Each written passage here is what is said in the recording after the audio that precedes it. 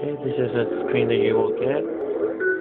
And if by any chance, if you have any questions, you can always click on this question mark here. If not, just follow the simple steps that this shows you. So you're gonna go ahead and click next. And depending on where area you are, what country, you're gonna want to select the time zone that you need for your area. You're gonna click yes or next, and then you're gonna. I'm sure you all don't want to read this, but it's the terms and conditions of the program. You're gonna want to say yes, yes, and then it'll give you the option to go next. And then right here, if you want to give your computer a name, you can, or description. This is for like people that have network at your home, so you can leave. I do, but I don't want to go ahead and set it up now because mine is kind of complicated, so I'm going to go ahead and click next. Skip.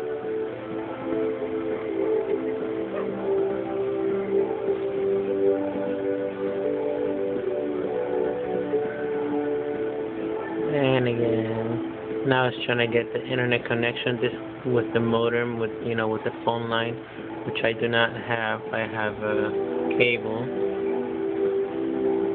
So you just want to maybe skip this one too, because with internet connection, with Ethernet cable connection, you don't need to do none of that. So if you click, this is if you want to register with Sony Electronics. I already have it, so I'm going to say no. And then with Microsoft, I'm already registered with Microsoft also, so I'm going to go ahead and click no.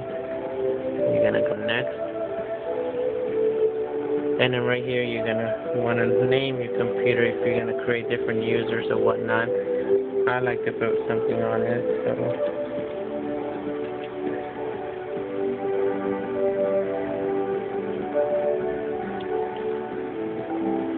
Okay. And then you're going to go ahead and click next.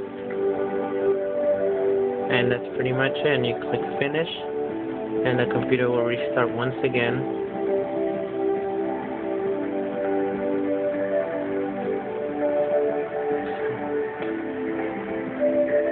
Hopefully, there you go. And then once it restarts, this is where all the time that you're gonna be putting into is right here. You're not gonna do anything. The computer will just start and it will take you to the Windows page by itself. When the computer starts regularly, and then it's just gonna start installing all the programs that the computer came with from the factory.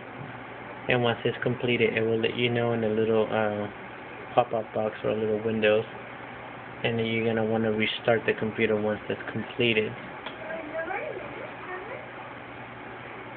Let's see. I'm just going to wait a little bit so you guys can see what I'm talking about. And yes, I know I have a Dell screen. It's a 21-inch, but no, sorry, it's a 19-inch. But my Sony screen broke, so that's what I'm using for now, and it works pretty good.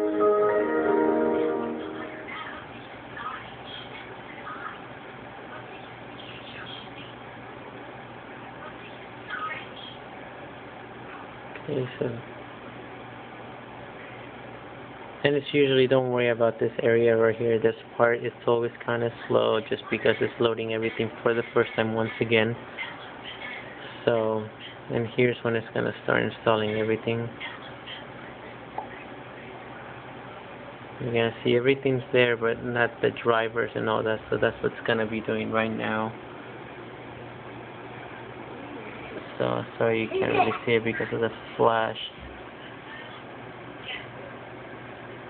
Okay, so then once, like I said, once it's done, it will give you a little window saying that the recovery has completed successfully, and you just kind of want to click on yes. It's going to let you know to restart the computer, so you restart it and you're done.